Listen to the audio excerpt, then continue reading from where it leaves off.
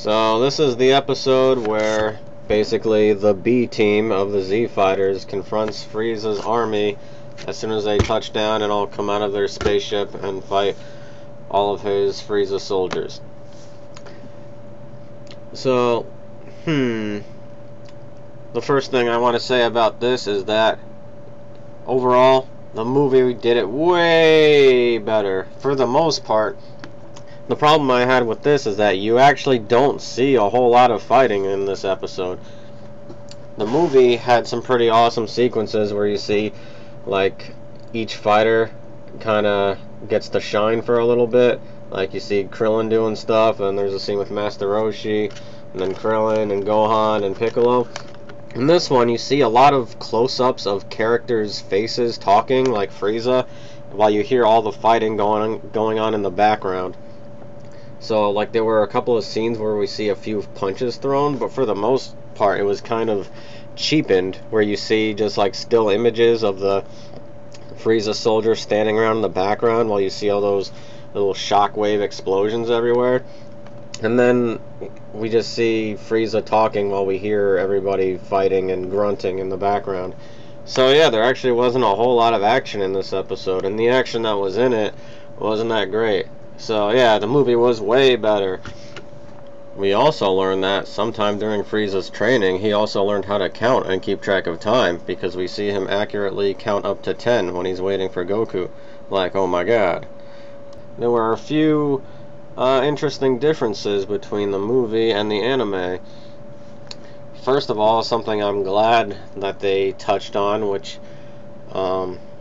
is something I brought up in the previous video, is that they actually mentioned something about Majin Buu. Now, I said that I'm glad that they said something, but on the flip side, the reasoning that they gave was pretty stupid, so I'm almost not glad that they included this. But they said that the reason Majin Buu isn't there is because he's asleep, and nobody can wake him up. That's like a really bad plot device as an excuse to give characters some more screen time, like the more useless minor characters some more screen time, like Tien and Krillin and Roshi and all of them. You know, a much better reason would have been, yeah, we don't want him to fight because he might get angry and blow everyone up again or something, or get out of control, or Mr. Satan said he doesn't want him to fight, or whatever. But anyways, that was stupid. They might as well have just left out that part, because that reasoning doesn't make any sense. Like, since when has Boo been that deep of a sleeper that you can't wake him up? Just like shake him or like make food, I'm sure he'll pop right back up. Anyways, then they mentioned Goten and Trunks again, just like they did in the movie.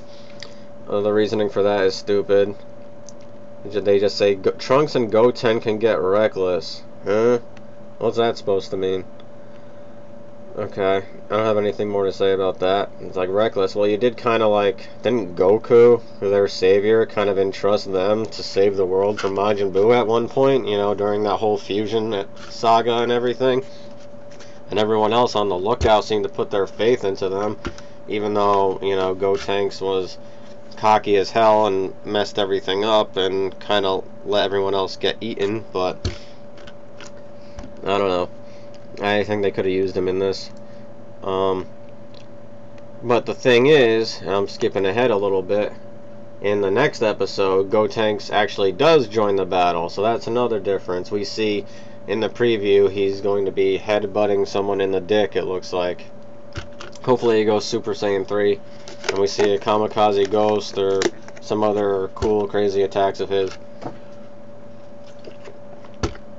Other differences, like, I just have a few things to nitpick at and point out the differences, and that's what this video is going to be about.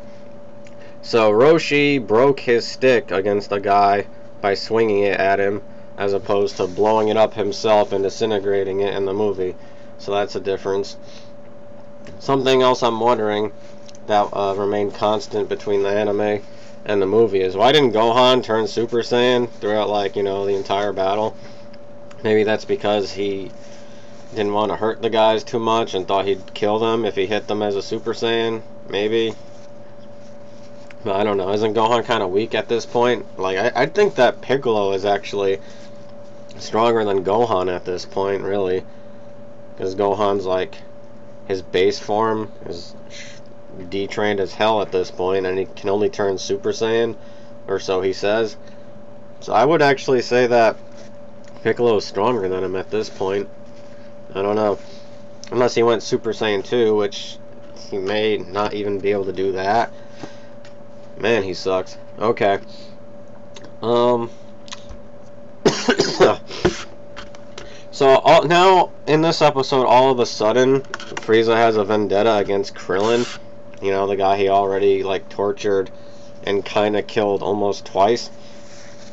Yeah, so he orders all of his goons to attack Krillin. So Krillin's the main focus of the episode for like, or the main focus of the battle for like 5 or 6 minutes. We don't even get to see them do much. They just surround him in a circle, and while we see Krillin act unsure of himself the entire time, and then he suddenly gets he needs Master Roshi to remind him that he actually knows how to fight and isn't as useless as he thinks he is. And then we cut to the Beerus planet and everything, and one difference that I like is that Beerus seems to kind of get involved with Goku and Vegeta's training, because he suggests a couple of things, and we see that he's like watching the fight and is kind of interested in it, and remarks on how they're getting stronger, or that they're stronger than they were when they first showed up. And then they get teleported to somewhere, which kind of reminded me of the training that was going on before the Saiyans arrived, way back when in Z, where they're on the lookout and they go in that time room in the on the lookout. Yeah, so we don't know what's happening with that yet, but it looked like Whis teleported them somewhere in some portal. And then something cool that happened was Krillin used that same move that he used against the Cybermen on the Frieza soldiers, that thing where he shoots the beam up and it spreads everywhere, and he killed like the 6 Cybermen, or 3 or 4 of them at once, I think, which was like the most effective that Krillin has ever been. Also, a very notable difference is that the Tagoma guy, he's still alive at this part in the show. When he got in the movie, he was killed by Frieza pretty instantly. And then another big difference is that Shisami guy, the red guy, who looks like, what's his face, Devil Boy or whatever. What's the name of that guy? Hellboy, that's it. Yeah, so Piccolo doesn't fight that guy, and instead Gohan fights him instead. But this time, the Tagoma just shoots a blast through both of them to impress Frieza or something. And then it's revealed that Tagoma was actually Frieza's training partner during Frieza's training. And then we kind of see part of Frieza's training. Whoa, that's an interesting difference. All we saw was like Tagoma on the ground in pain while Frieza just stood there. It looked like they were training on some planet somewhere. And it's revealed that after each training session, Tagoma used their regeneration device to heal up so they could train again. So that's about all we saw of Frieza's training, but it's more than nothing, which was what we got in the movie. And yeah, so the Tagoma shoots a blast through Shisami, killing him, and which also wounds Gohan. And in the movie, Frieza just knocked Gohan out by punching him in, you know, the solar plexus. But this time it's because the Tagoma guy did it. Now it looks like in the episode that's coming up, Tagoma is actually going to fight everybody. And it seems like he's pretty strong because we see him kind of kicking ass. And we also see Ginyu Frog makes an appearance. And according to what I've read, Ginyu is actually going to be switching bodies with Tagoma. So Ginyu's going to make a comeback At least briefly, it looks like. I don't know how he's going to do that when he can't speak. You know, since he's a frog and everything. He only managed that when Bulma made like a magical device that allows animals to talk and wrapped it around Frog Ginyu's throat so he could speak space English. And yeah, so we'll see how that works. And then it looks like Gotenks is going to fight Tagoma in the next episode, so we'll see how that goes. Yep, that's it.